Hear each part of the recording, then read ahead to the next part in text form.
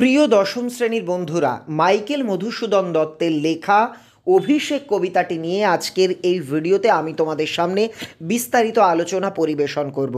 Video শুরু করবার আগেই তোমাদের কাছে অনুরোধ, তোমরা একটি পেন এবং একটি খাতা অথবা তোমাদের পাঠ্য বইটিকে সামনে মেলে ধরে ভিডিওটি দেখো, কারণ ভিডিওতে একাধিক গুরুত্বপূর্ণ এবং আকর্ষণীয় তথ্য জানানো হবে, যেগুলি কিন্তু তোমাদের লিখে নিতে হবে।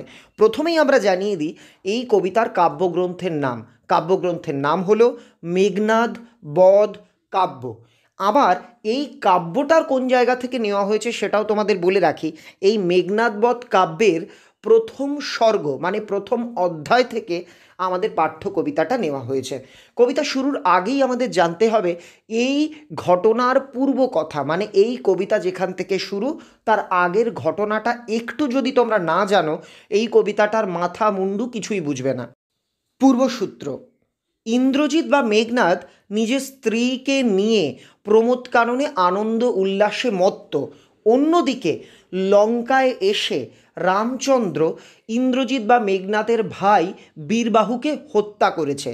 এই খবর পেয়ে নিজের সন্তান মারা গেছে এ সংবাদ জানতে পেরে রাবণ রাজা দুঃখে অত্যন্ত কাতর। রাবণের এক সন্তান বীরবাহু, আর একজন হলেন ইন্দ্রজিৎ বা মেঘনাদ। তো বীরবাহুর মৃত্যুর প্রতিশোধ নিতে রাবণ রাজা তাই রণসজ্জায়, যুদ্ধের সজ্জায় সজ্জিত হচ্ছেন। এদিকে দেবী লক্ষ্মী ভাবলেন রাবণকে যুদ্ধ থেকে আটকাতে হবে, সেখানে ইন্দ্রজিৎকে পাঠাতে হবে। কিন্তু কি করে আমি পাঠাবো? তিনি তৎক্ষণাৎ দেবী লক্ষ্মীর থেকে নিজের রূপ বদলে ফেললেন ইন্দ্রজিতের ধাত্রীমাতার। ধাত্রীমাতা মানে ছোটোবেলায় ধাইমা, যারা বাচ্চা লালন পালন করে। তো এখানে দেবী লক্ষ্মী ইন্দ্রজিতের ধাত্রীমাতা প্রভাসা রাক্ষসী সেজে ইন্দ্রজিতের সঙ্গে দেখা করতে চলে গেলেন প্রমোদকানন। এইবার শুরু আমাদের মূল কবিতা। কনক আসন ত্যাজি, কনক মানে সোনার, স্বর্ণ সিংহাসন ত্যাগ করে বীরেন্দ্র কেশরী ইন্দ্রজিৎ, শ্রেষ্ঠ বীর ইন্দ্রজিৎ। ইন্দ্রজিৎ হচ্ছে মেঘনাদের আর এক নাম। প্রণমিয়া ধাত্রীর চরণে, প্রণাম করল ধাত্রী মায়ের পায়ে। একটু আগে আমি বললাম দেবী লক্ষ্মী কিন্তু তার ধাত্রী মা সেজে এসছে। তো ইন্দ্রজিৎ তার মাকে হঠাৎ প্রমোদকাননে দেখে নিজের সোনার সিংহাসন থেকে উঠে দাঁড়ালো, আর কি করলো, মায়ের পায়ে প্রণাম করলো। কহিলা, কি হেতু মা? তো হেতু মানে কারণ। বলল, কি কারণে মা? গতি তব আজি এ ভবনে, তুমি আমার এই ভবনে এসেছো, তুমি এই গৃহে কেন এসেছো মা? কহ দাসে লঙ্কার কুশল, তোমার এই সন্তান, তোমার এই দাসের কাছে তুমি বলো লঙ্কার কুশল বার্তা, মানে লঙ্কার সব কিছু ঠিক আছে তো, তুমি তোমার এই দাসকে জানাও। শির চুম্বি, শির মানে মাথা, এখানে বোঝানো হচ্ছে কপাল। কপালে চুম্বন করে বা চুমু খেয়ে ছদ্মবেশী অম্বুরাশি সুতা উত্তরিলা। অম্বুরাশি সুতা মানে কি? অম্বুরাশি মানে সমুদ্র, সুতা মানে হচ্ছে মেয়ে। আমরা জানি রামায়ণ অনুসারে সমুদ্রের মেয়ে হলো দেবী লক্ষ্মী, সেটাই এখানে কবি বলছেন। কপালে চুম্বন করে, সন্তানের কপালে স্নেহ চুম্বন করে ছদ্মবেশী দেবী লক্ষ্মী বললেন, মানে ওই যে মা সেজে এসছে সেই ছদ্মবেশী দেবী লক্ষ্মী বললেন, হায় পুত্র, কি আর কহিব কনক লঙ্কার দশা। হায় আমার সন্তান, তোমাকে কি আর বলবো, কনক লঙ্কা মানে আমাদের স্বর্ণ লঙ্কার কথা। একটু আগে তোমাদের বলা হয়েছে কনক মানে সোনা। ঘোরতর রণে, রণ মানে যুদ্ধ, ঘোরতর যুদ্ধে হতপ্রিয় ভাই তব বীরবাহু বলি, তোমার ভাই বীরবাহু মারা গিয়েছে। বলি মানে হচ্ছে বীর, বলছে ছেলেটার নাম বীরবাহু, রাবণের অন্য ছেলে। তো বলছে ঘোরতর যুদ্ধে তোমার ভাই মহাবীর যার নাম বীরবাহু সে মৃত্যুবরণ করেছে। তার শোকে মহাশোকী রাক্ষসাধিপতি, রাক্ষসদের অধিপতি সন্তান হারিয়ে তাই অত্যন্ত শোকাগ্রস্ত, দুঃখিত। এখানে তাহলে তোমাদের প্রশ্ন, রাক্ষসদের অধিপতিকে তোমরা জানো, লঙ্কেশ্বর রাবণ। সসৈন্যে সাজেন আজি যুঝিতে আপনি, এ কারণে রাবণ রাজা সৈন্যবৈন্য নিয়ে নিজে যুদ্ধ করার জন্য রণসজ্জায় সজ্জিত হচ্ছেন, অর্থাৎ ছেলের মৃত্যুর প্রতিশোধ নিতে রাবণ রাজা সাজছেন। জিজ্ঞাসিলা মহাবাহু বিস্ময় মানিয়া, মার কাছ থেকে এই কথা শুনে, ধাত্রীমার কাছ থেকে এই কথা শুনে মহাবাহু মহাবীর ইন্দ্রজিৎ, মহাবাহু বলতে যে মহাবীর তাকে বোঝানো হয়েছে। এখানে কাকে বোঝানো হয়েছে? এখানে মহাশক্তিশালী ইন্দ্রজিৎ। সে কি করছে? সে জিজ্ঞাসুলা বিস্ময় মানিয়া, সে অত্যন্ত বিস্মিত হয়ে জিজ্ঞেস করছে, কি কহিলা ভগবতী, কি বলছো মা তুমি? কে বধিল আমার কবে প্রিয়ানুজে? কে কবে আমার প্রিয়যোগ অনুজ, অনুজ মানে ছোট ভাই, প্রিয়ানুজ মানে কে কবে আমার ছোট ভাইকে খুন করলো? নিশারণে সংহারিনু আমি রঘুবরে, রাতের যুদ্ধে, নিশারণ মানে রাত্রিকালীন যুদ্ধে, আমি রঘুবর রামচন্দ্রকে তো নিজের হাতে খুন করলাম। খণ্ড খণ্ড করিয়া কাটিনু বর্ষি স্বর, প্রচণ্ড স্বর বৈরী দলে, আমি প্রচণ্ড স্বর মানে তীর বর্ষণ করে, বর্ষি মানে বর্ষণ করে, বৃষ্টিতে যেমন জলের ফোঁটা পড়ে অযোধ্যারায়, তেমন অযোধ্যারায় তীর মেরে মেরে আমি তো রামচন্দ্রকে খণ্ড খণ্ড করে কেটেছি। তবে এ বারতা, এ অদ্ভুত বারতা জননী কোথা পাইলে তুমি শীঘ্র কাহ দাসে। তবে এই অদ্ভুত কথা, এই অদ্ভুত খবর যে আমি যাকে খুন করেছি সেই রামচন্দ্র এসে আমার ভাইকে মেরেছে, এই অদ্ভুত খবরটা মা তুমি কোথায় পেয়েছো? তুমি বলো তো। রত্নাকর, রত্নের আকর মানে রত্নের ভাণ্ডার, ধন সম্পদের ভাণ্ডার, রত্নোত্তমা, রত্নযোগ উত্তমা, রত্নের চেয়েও যে ভালো, ইন্দিরা সুন্দরী উত্তরিলা, ইন্দিরা সুন্দরী মানে কে? দেবী লক্ষ্মীর আর এক নাম। তো বলছে রত্নের আকর, রত্নের চেয়েও যিনি সুন্দর সেই দেবী লক্ষ্মী এবার উত্তর দিলেন। মানে আমরা আবারও বলছি, দেবী লক্ষ্মী তো এখানে আসেননি, দেবী লক্ষ্মী এসছেন, কিন্তু তিনি এসছেন ইন্দ্রজিতের মা সেজে, ইন্দ্রজিতের ধাত্রীমাতা, পালিতা মাতা, ধাই মাতা সেজে, আর তিনি ইন্দ্রজিতের সঙ্গে কথোপকথন করছেন। তো কি বলছে? হায় পুত্র মায়াবী মানব সীতাপতি, তবস্বরে মরিয়া বাঁচিল। হায় আমার ছেলে, ওই রামচন্দ্র সীতার পতি, সীতার হাজব্যান্ড, সীতার স্বামী, মায়াবী মানুষ, তোমার স্বরে, তোমার তীরের আঘাতে মরে গিয়ে আবার সে বেঁচে উঠেছে। যাও তুমি তরা করি, তুমি তাড়াতাড়ি যাও, তরা মানে তাড়াতাড়ি। রক্ষ, রক্ষ কুলমান, এ কাল সমরে রক্ষ চূড়ামণি। এখানে দেখো দুটো রক্ষ আছে, একটা রক্ষীয় এই বিসর্গ, আর একটা রক্ষীয়। এই রক্ষীয় মানে হচ্ছে রক্ষা করো, আর রক্ষীয় বিসর্গ মানে রাক্ষস বংশ। তাহলে কি বলছে? রক্ষ, রক্ষ কুলমান, রক্ষা করো রাক্ষস বংশের সম্মান, এ কাল সমরে, এই ভয়ঙ্কর যুদ্ধে, রক্ষ চূড়ামণি, রাক্ষসদের চূড়ামণি, অর্থাৎ রাক্ষস সাম্রাজ্যের লঙ্কার যুবরাজ, তুমি যাও এই ভয়ঙ্কর সময় আমাদের লঙ্কার সম্মানটা রক্ষা করো। এই কথা শুনে ইন্দ্রজিতের প্রতিক্রিয়া। এবার কিন্তু এই কথাটা বলে আর কি চলে গেলেন প্রভাষা রাক্ষসী রূপী দেবী লক্ষ্মী। ইন্দ্রজিতের এবার কি কি করছে ইন্দ্রজিৎ একটু দেখি। যাই হোক, এই পর্বটা শুরুর আগে তোমাদের কাছে একটা অনুরোধ, আজকের ভিডিওটা যদি আকর্ষণীয় বলে মনে হয়, যদি মনে হয় হ্যাঁ এই ভিডিওটা তোমাকে সাহায্য করছে, তবে এক্ষুনি ভিডিওটাতে একটা লাইক করে দাও। আর আমাদের এই ভিডিওটা তোমার অন্যান্য বন্ধু বান্ধবী যারা এই কবিতাটা বুঝতে পারছে না তাদের কাছে কিন্তু হোয়াটসঅ্যাপ, ফেসবুকে অবশ্যই শেয়ার করো। আর আমাদের চ্যানেলে নতুন হলে চ্যানেলটাকে সাবস্ক্রাইব করতে কিন্তু একেবারেই ভুলো না।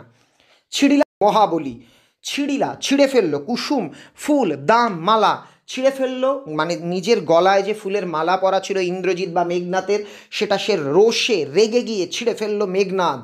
মানে মেঘনাথ আর ইন্দ্রজিৎ কিন্তু একই ব্যক্তি। ফেলাইলা কনক বলায় দূরে, হাত থেকে কনক মানে সোনা, আগেই বলেছি সোনার বালা খুলে দূরে ফেলে দিল। আগেকার দিনে রাজা মহারাজারা হাতে সোনার বালা পরতো, গলায় ফুলের মালা পরতো, কানে দুল পরতো, সেগুলোই বলা হয়েছে। ফেলাইলা কনক বলায় দূরে, পদতলে পড়ি শোভিল কুণ্ডল, পায়ের নিচে তার পড়ে থাকলো কুণ্ডল। কুণ্ডল মানে আগেকার দিনে যেরকম গুজিয়া মিষ্টি হয় দেখতে, ঠিক ওই রকম আকৃতির এক ধরনের কানের দুল রাজা মহারাজারা পরতো, সেটা সে খুলে ফেলে দিল, সেটা তার পায়ের কাছে পড়ে থাকলো। এই সোনার অলঙ্কারগুলো ইন্দ্রজিতের পায়ের কাছে ছড়িয়ে রয়েছে, দেখে কি কেমন মনে হচ্ছে? যথা অশোকের ফুল, অশোকের তলে আভাময়। অশোক গাছতলায় যেমন লাল লাল অজস্র ফুল পড়ে থাকে, সুন্দর লাগে, আভাময় লাগে, একটা অদ্ভুত দীপ্তি লাগে। ইন্দ্রজিতের পায়ের কাছে সোনার অলঙ্কারগুলো পড়ে রয়েছে, ঠিক যেন তেমনই লাগছে। ধিক মোরে কহিলা গম্ভীরে কুমার, ইন্দ্রজিৎ নিজে নিজেকে বলছে গম্ভীরভাবে, ছি ধিক্কার আমাকে, কেন ধিক্কার? হ্যাঁ, ধিক মোরে, বৈরী দল মানে শত্রু দল, বেড়ে স্বর্ণ লঙ্কা হেতা আমি, বামা দল মাঝে, বামা মানে নারী, আমাদের শত্রু দল আমার দেশ লঙ্কাকে ঘিরে রেখে দিয়েছে, আর এখানে আমি মেয়েদের সঙ্গে ফুর্তি করছি, মেয়েদের মাঝখানে বসে সময় অতিবাহিত করছি, ছি ধিক্কার আমাকে। এই কি সাজে আমারে, এটা কি আমার সাজে? দশানন আত্মজ আমি ইন্দ্রজিৎ, দশানন যোগ আত্মজ, মানে আত্মজ মানে ছেলে, দশানন মানে রাবণ, আমি রাবণের ছেলে ইন্দ্রজিৎ, আনো রথ তরা করি, তাড়াতাড়ি রথ আনো, তরা মানে তাড়াতাড়ি, ঘুচাবো এ অপবাদ বোধি রিপুকুলে, আমার এই অপবাদ যে আমি আমার ভাই যখন মারা গেছে আমি তখন কাপুরুষের মতো নারীর সঙ্গে সময় অতিবাহিত করছি, এই অপবাদটা আমি এখনই ঘুচাবো আমার শত্রু বংশকে ধ্বংস করে। রিপু মানে শত্রু, কুল মানে বংশ, শত্রু বংশকে ধ্বংস করে আমি আমার বিরুদ্ধে ওঠা এই অভিযোগ খণ্ডন করব। সাজিলা রথীন্দ্রর সব বীর আভরণে, এই জায়গাটা কিন্তু একটুখানি তোমাদের ভালো করে বুঝতে হবে। সে কেমনভাবে সাজছে? বীরের মতো আভরণে। রথীন্দ্রর সব মানে কি? শ্রেষ্ঠ রথী বা যোদ্ধা, যোদ্ধাদের মতো সে বীরের মতো সাজলো। এই সাজের প্রসঙ্গে কবি মধুসূদন দত্ত আমাদের সামনে দুটো পৌরাণিক দৃষ্টান্ত দিয়েছেন। এবার ইন্দ্রজিৎ আর কি খুব সুন্দরভাবে যুদ্ধের মতো করে সাজছে, তার সাজকে দুটো তুলনা করা হয়েছে। এক, হৈমাবতী সুত যথা নাসিতে কার তারকে মহাসুর, হৈমাবতীর সুত, হৈমাবতীর ছেলে যখন নাশ করতে তারকে, তারকা মহাসুরকে মারার সময় হিমালয়ের ছেলে, হিমালয়ের ছেলে কে? হিমালয়ের ছেলে হলো কার্তিক, যখন কার্তিক তারকাসুরকে বধ করেছিল সেই সময় কার্তিক যেমন সেজেছিল সেই রকম সাজলেন ইন্দ্রজিৎ। এখানে হৈমাবতী সুত কে, এটা কিন্তু পরীক্ষায় অনেক যা স্কুলে দেওয়া হয়, এটা হচ্ছে কার্তিক। আর আগে তোমাদের পড়িয়েছি অম্বুরাশি সুতাকে, ওটা হলো দেবী লক্ষ্মী। কিংবা যথা বৃহন্নলারূপী কিরীটি, কিংবা যথা বৃহন্নলার সাজে অর্জুন বিরাট পুত্র সহ বিরাট রাজার ছেলেকে নিয়ে উদ্ধারিতে গোধন, উদ্ধার করতে গিয়েছিল গোধন, সাজিলা সুর সেজেছিল বীর, কোথায়? শমী বৃক্ষমূলে, খইবাবলা গাছের গোড়ায়। এই লাইনটা একটু তোমাদের বুঝতে হবে।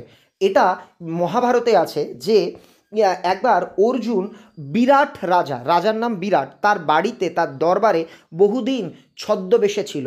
অর্জুন যে ছদ্মবেশটা ধারণ করেছিল তা হলো সে পুরুষও না মেয়েও না, এর মাঝামাঝি, অর্থাৎ সে বৃহন্নলা, সে যে আর কি বিরাট রাজার বাড়িতে ছিল।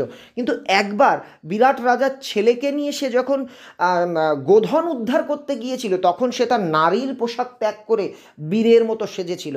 সেই দৃষ্টান্তও কবি এখানে তুলে ধরছেন। আসলো এবার আর কি চলে এলো রথটা। রথটা কেমন? মেঘবর্ণ রথ, মেঘের মতন দেখতে রথ, চক্র বিজলির ছটা, সেই রথের চাকা থেকে বেরোচ্ছে বিজলি মানে হচ্ছে বিদ্যুৎ, ধ্বজ ইন্দ্রচাপ রূপী, ধ্বজ মানে হচ্ছে পতাকা, সেই রথের পতাকা যেন ইন্দ্রচাপ, আকাশের রামধনু, তুরঙ্গম বেগে আশুগতি, ঘোড়ার মতো দ্রুত ছুটে আসছে সেই রথ, রথে চড়ে বীর চূড়ামণি বীর দর্পে, রথে চড়ে বসলো, রথে উঠে বসলো, কে উঠে বসলো? বীর চূড়ামণি বীরের মতো দর্প করে, ইন্দ্রজিৎ বা মেঘনাথ বীরের মতো দর্পের সঙ্গে, অহংকারের সঙ্গে সেই রথে উঠে বসলো। পরবর্তী আলোচনা করবার আগে তোমাদের বলি অভিষেক কথার অর্থ কি, কেন এর নাম অভিষেক, আজকের ভিডিওর শেষ অংশে তোমাদের দেখানো হবে। কাজেই ভিডিওটা কিন্তু শেষ পর্যন্ত তোমাদের দেখতেই হবে। শুধু অভিষেক কবিতা নয়, প্রলয় উল্লাস থেকে শুরু করে আফ্রিকা, আয় আরও বেঁধে বেঁধে থাকি, বহুরূপী গল্প, এমনভাবেই লাইন ধরে ধরে আমি আলোচনা করে দিয়েছি। সেই আলোচনা দেখতে চাইলে এই ভিডিওর ডেসক্রিপশানে দেওয়া লিঙ্ক তোমরা ফলো করো, অথবা ইউটিউবে সার্চ করো সম্রাট এক্সক্লুসিভ। পরের লাইন, হেনকালে প্রমীলা সুন্দরী, এমন সময় আর কি ইন্দ্রজিৎ তার মার কাছ থেকে দুঃসংবাদ পেল, তারপর সে বীরের তার নিজের অলংকার ছিঁড়ে ফেললো, বীরের মতো সাজলো, রথে করে সে যুদ্ধ করতে যাচ্ছে। হেনকালে এমন সময় প্রমীলা সুন্দরী, প্রমীলা হলো ইন্দ্রজিতের বউ বা স্ত্রী, প্রমীলা সুন্দরী ধরিপতি কর যুগ, স্বামীর দুটো কর জড়িয়ে ধরলো, কর মানে হাত, দুটো হাত এসে জড়িয়ে ধরলো, ব্রাকেটের মধ্যে লেখা হায়রে যেমতি হেমলতা আলিঙ্গে তরু কুলেশ্বরে, হায়রে যেমনভাবে হেমলতা স্বর্ণলতা বড় বড় গাছকে জড়িয়ে ধরে তেমনভাবে ইন্দ্রজিতের হাত দুটো জড়িয়ে ধরল তার স্ত্রী প্রমীলা। কাঁদিয়া কহিল ধনী, ধনী মানে রমণী বা সেই মহিলা, কেঁদে কেঁদে ইন্দ্রজিতের স্ত্রী সেই রমণী কি বলছে? কোথা প্রাণসখে রাখিয়ে দাসীরে কহ চলিলা আপনি। হায় আমার প্রাণনাথ, প্রাণসখা, তোমার এই দাসীকে রেখে তুমি কোথায় চলে যাচ্ছ? কেমনে ধরিবে প্রাণ তোমার বিরহে এ অভাগী। তুমি যদি আমায় ত্যাগ করে চলে যাও তাহলে আমি কেমন করে তোমায় ছাড়া বাঁচব। এবার দেখো প্রমীলা একটা সুন্দর আর কি কথা বলছেন। কি বলছেন? হায় নাথ, হায় স্বামী, গহন কাননে গভীর জঙ্গলে ব্রততি বাঁধিলে সাধে করি পদ। করি মানে হচ্ছে হাতি, পদ মানে হচ্ছে পা। গভীর জঙ্গলে ব্রততি মানে লতা পাতারা হাতির পাটাকে যখন জড়িয়ে ধরে, যদি তার রঙ্গরসে মন না দিয়া মাতঙ্গ যায় চলি। যদিও সেই লতা পাতার ভালোবাসার দাবি, সেই লতা পাতার রঙ্গরস, লতা পাতার আকুতিতে সাড়া না দিয়ে মাতঙ্গ হাতি চলে যায়, তবুও তার রাখে পদাশ্রয় যূথনাথ। তবুও তো সে মানছি চলে যায়, সে লতা পাতাকে ভালোবাসে না, লতা পাতার ডাকে সাড়া দেয় না, তবুও যূথনাথ হাতির রাজা তো নিজের পায়েই সেই লতা পাতাকে ঠাঁই দেয়, তবু তারে রাখে পদাশ্রমে যূথনাথ। তবে কেন তুমি গুণনিধি ত্যাজ কিকিঙ্কিরিরে আজি। কিকিঙ্করি মানে হচ্ছে দাসী। তবে তুমি হে গুণনাথ, হে গুণনিধি, হে আমার স্বামী, তুমি কেন তাহলে তোমার স্ত্রী আজ তোমার এই দাসীকে ত্যাগ করে চলে যাচ্ছ? এবার ইন্দ্রজিৎ কি বলছে? হাসি উত্তরিলা মেঘনাদ। ইন্দ্রজিতে জিতি তুমি সতী বেঁধেছ যে দৃঢ় বাঁধে, কে পারে খুলিতে সে বাঁধ। ইন্দ্রজিৎ হেসে নিজের স্ত্রীকে আশ্বস্ত করছে, বলছে আরে আমি তোমার ছেড়ে যাচ্ছি না, তুমি আমাকে যে ভালোবাসার বাঁধনে বেঁধেছ, তুমি আমার মনটা জিতেছ, তুমি মহাসতী, তুমি আমায় ভালোবাসার বন্ধনে বেঁধেছ, এই ভালোবাসার বন্ধন কেউ খুলে ফেলতে পারে নাকি? তরায় আমি আসিব ফিরিয়া কল্যাণী। তরা মানে আগেই বলেছি তাড়াতাড়ি, তাড়াতাড়ি আমি ফিরে আসব কল্যাণী। সমরে নাসি যুদ্ধক্ষেত্র, সমর মানে যুদ্ধ, যুদ্ধে খুন করে তোমার কল্যাণে রাঘবে, তোমার ভালোবাসা তোমার কল্যাণে আমি আজকে যুদ্ধক্ষেত্রে রামচন্দ্রকে খুন করে আমি তাড়াতাড়ি ফিরে আসব। বিদায় এবে দেহ বিধুমুখী, নিজের বউকে বিধুমুখী বলছে, বিধুমুখী মানে চন্দ্রমুখী, বলছে তাহলে এবার আমায় বিদায় দাও চন্দ্রমুখী। পরবর্তী পর্বে যাওয়ার আগে একটা ছোট্ট আবদার তোমাদের কাছে। দেখো ইউটিউবে অনেক প্রতারণামূলক চ্যানেল আছে, দেখবে সেই সব চ্যানেলের কাজ হলো শুধুমাত্র প্রশ্নপত্রের ভবিষ্যৎবাণী করা, অঙ্কে একটায় একটা কমন, বাংলায় এই রচনা আসবেই। এই সব প্রতারণামূলক চ্যানেল থেকে সাবধান। সেখানে তোমরা লক্ষ্য করে দেখবে এই কবিতার আলোচনা নেই, কারণ আলোচনা করবার জন্য শক্তি এবং সততার প্রয়োজন হয়। যে চ্যানেলগুলো ইউটিউবে এইভাবে তোমাদের বিভ্রান্ত করছে তাদের থেকে কিন্তু দূরে থেকো। সেই সব চ্যানেলগুলো উঠিলা পবন পথে ঘোর তর রবে রথবর। এবার পবন পথে কিসে? বাতাসের রাস্তায় সেই রথ উড়ে গেল। হৈম পাখা বিস্তারিয়া যেন উড়িলা মৈনাক শৈল অম্বর উজলি। যেন নিজের সোনালি পাখা বিস্তার করে, নিজের সোনালি পাখা মেলে ধরে মৈনাক পাহাড় উড়ে চলে গেল। অম্বর উজলি, আকাশ উজ্জ্বল হয়ে গেল। এবার কি? সিঞ্জিনী আকর্ষী রোষে। এটা কিন্তু খুব দেয়। সিঞ্জিনী মানে কি? সিঞ্জিনী মানে ধনুকের ছিলা বা গুণ। তীর ধনুকে যে আর কি রাবার বা দড়ির মতো জায়গা থাকে যেটায় টান লাগলে তীরটা সামনের দিকে ছুটে যায়, ওটাকে বলে ছিলা বা গুণ। তো সিঞ্জিনী আকর্ষী রোষে টঙ্কারিলা ধনু বীরেন্দ্র। তাহলে রথে চড়ে কি করছে বীরেন্দ্র? মানে ইন্দ্রজিৎ কি করছে? টঙ্কারিলা ধনু মানে ধনুকের থেকে এক একটা করে তীর ছুটতে ছুটতে এগোচ্ছে। পক্ষীন্দ্র যথা না দে মেঘ মাঝে ভৈরবে। এই তীরের আওয়াজটা কেমন হচ্ছে? পক্ষীন্দ্র কে? পক্ষীন্দ্র মানে হচ্ছে গরুড় পাখি। গরুড় পাখি মেঘের মধ্যে যেমন প্রবল ভয়ঙ্করভাবে চিৎকার করে, তেমন আওয়াজ শোনা যাচ্ছে ইন্দ্রজিতের ছোড়া ওই তীরগুলোর থেকে। কাঁপিল লঙ্কা, কাঁপিল জলধি। আর এতে কি হলো? লঙ্কা থেকে শুরু করে জল সব কিছু কেঁপে উঠল। অন্যদিকে লঙ্কায় কি হচ্ছে? সাজিছে রাবণ রাজা বীর মদে মাতি। বীরত্বের মাদকতায় মত্ত হয়ে রাবণ রাজা বাড়িতে সাজছেন। বাজিছে রণ বাজনা, সেখানে যুদ্ধের বাজনা বাজছে। গর্জিছে গজ মানে হাতি গর্জন করছে। রেশে অর্শ, ঘোড়া ডাকছে। হুঙ্কারিছে পদাতিক রথী পায়ে হেঁটে যে সমস্ত যোদ্ধারা যুদ্ধ করে তারা হুঙ্কার ছাড়ছে। উড়িছে কৈশিক ধ্বজ, রেশমের পতাকা উড়িছে আকাশে কাঞ্চন কুঞ্চক বিভা।